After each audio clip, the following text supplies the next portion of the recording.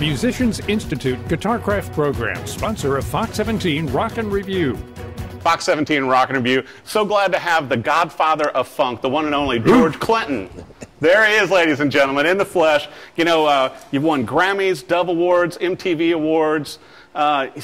You're a Harman Pro ambassador.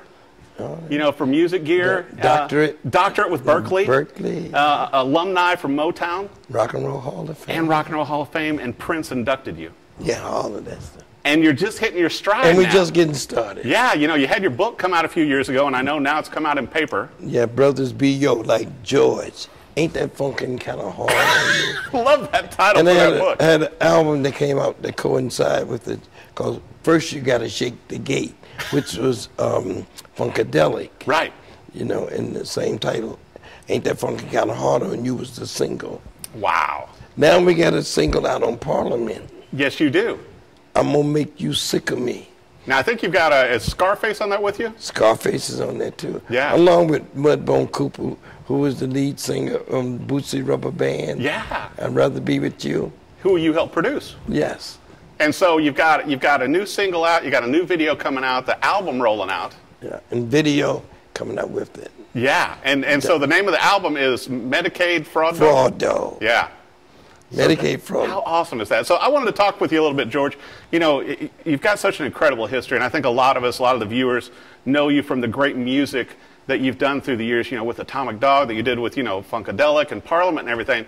A lot of viewers may not know that, you know, you got your start, you know, kind of, you know, doing doo-wop bands. Oh, that was in the 50s, 1956 and 7.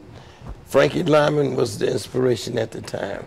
Frankie Lyman and the Teenagers, Why Do Fools Fall in Love? Right. That was the inspiration. And by the time you get to 59 and 60, it was Smokey Robinson and the Miracles in Motown. And you guys were called the Parliaments at the time. The Parliaments at the time. Yeah. And we got a hit record, I Just Want to Testify. You know. After that, we went to Funkadelic, dropped the S on Parliament. Right. And it was... Now, did this lead you to writing songs for Motown? Because then you worked for Berry Gordy and Motown. 60, like I said, 59, 60, that was the dream of everybody. So by 62, we had visited Motown out in Detroit. Didn't get on as an artist, but came back to New York and got a job as a songwriter. Wow. For Joe Bett. Yeah. In the Brill building, you know, the building where Carole Kings and all the Don Kirshner's and all of that crew, the Tokens, everybody that wrote those great songs were there. Just amazing. Well, you know, and we were talking too before we came down to the studio, George, it's like you've inspired so many artists through the years, and so many, you know, popular musicians have borrowed from you. Even when Prince was inducting you into the Rock and Roll Hall of Fame, he was talking how after seeing one of your shows and concerts, it inspired him to go write Erotic City. Oh, yeah. Funk is inspirational. You know, but it also gave me someplace I could call when I needed to get a new deal. Yeah. I just called him and told him I got some funk here. He said, send it to me. And like you said, I peed on it, sent it to him. Yeah. He peed on it. And now, so we got some interesting stuff that we did together. Well, you know, I think what is so amazing to me, George, I got to tell you, as a musician as well, is that you merge all these different music styles. You know, it's like, it's not like you're going with like one genre of music. You know, you pulled from like Jimi Hendrix, you pulled from Motown, you pulled from all these areas. Well, coming from publishers, you know, songwriters, you learn to respect all the styles of writing. I'm not married to none of them. Right. Whoever needs a song, you try to get a song that fit that style. So having done that, like I say, in the Brill building, I have respect for new stuff, especially stuff that get on your nerve. You know, the kid stuff that get on your nerve, that's usually your sign that it's the next thing. So you learn to hurry up and start liking that. Right. As soon as they get on your nerve, figure out a way to like it. That's it. You know, and we were talking, you know, about the mothership is actually in the Smithsonian now. Yes, yes. That's where it's parked at. So we have to live up to the mothership now.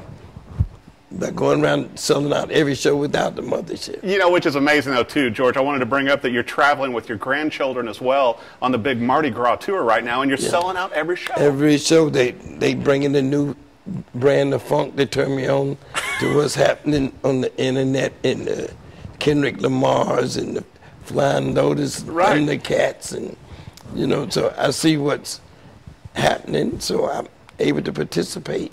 Well, you know, and I got to ask you, George, as the visionary of funk and the style of music, you know, seeing what the young people are doing with it today, how do you feel about that? How do you feel about them carrying on the tradition that you started back in the day? I stick my chest out, you know, to have funk be the DNA for all of the, like I say, stuff that's going on, and for them to give us that respect.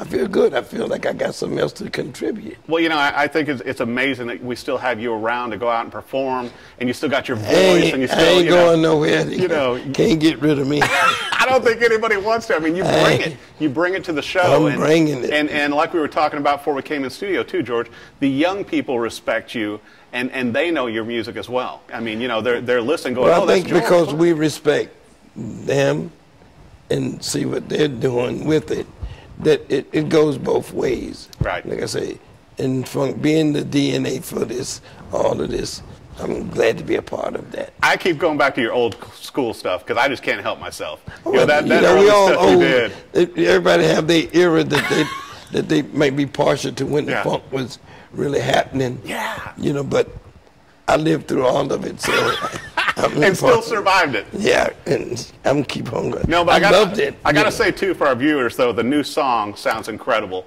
and still sounds like you, George. Oh yeah, we had to make sure we did that. And what's really deep, Junior Morrison did the track. Who did, you know, Ohio Players?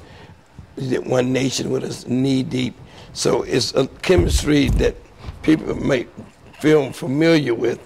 That would be the essence. And he passed just as we finished doing the song. Geez. So incredible you got it accomplished then. Yes. So I just want to make sure that our viewers know, you know, if, you know, to see George Clinton on tour, check out the website, which is George Clinton / I think tour. And management. And then you can find him on tour. You can find him on all the social media. And then also be sure and check out the new single, the new album rolling out, the brand new video. Yes. And your great autobiography is finally in paperback. Yes. And then you're already working on new stuff. Never stop. Like I said, we always got to stay ahead of P-Funk All-Stars coming out with One Nation Under Sedation. Wow. Yeah, and are you still producing too? Other artists? We still, I mean, all up in everybody's business. That's because everybody wants you, George. I want to be in there.